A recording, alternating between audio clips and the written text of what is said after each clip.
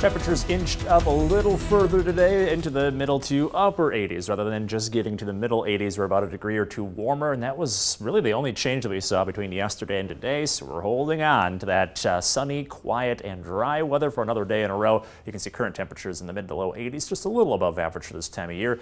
Wind has gone calm, still looking at plenty of dry air, so no worries about the heat index influencing things. Those feels like conditions, in fact, a little cooler than the actual air temperature considering just how dry the air is. We have a few passing clouds as of right now, and just like we've seen the past couple nights, the weather does stay clear and dry throughout the overnight hours.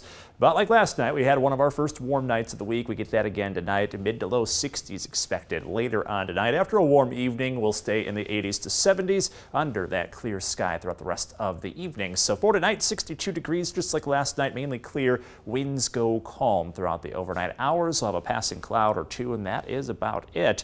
And not really seeing much changing for tomorrow as well. So this really quiet weather pattern is holding on strong. As you look at temperatures across the nation, we are definitely warm and a little above average, but we're not feeling that heat that we see across the Great Plains quite yet.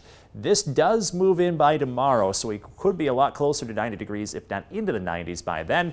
High pressure is still influencing us, though. That's what's been keeping the weather dry and sunny. That stays locked into place for tomorrow, and that's why we're not seeing much changing for tomorrow outside of that temperature inching up another degree or two. Eventually, this cold front enters the picture, and that could lead to some changes as we head into the weekend. You can see that with the temperature forecast, though, it's going to hold off for another day, so we get another surge of heat that should result in temperatures right near 90 by tomorrow afternoon, all thanks to the jet stream winds blowing in additional slightly warmer air. Now this change in both the jet stream and the cold front at the surface arrive by Friday, so that sets us up for potentially cooler air as well as some rain showers heading into Friday. So you can see on future track, morning looks dry for right now. That front still holding off to our west. That does work in by the evening, so you can see scattered showers and storms advancing closer to us throughout the course of the evening. It may not be through until late. So here we are around sunset and still looking at fairly dry conditions. After sunset, some scattered showers and storms.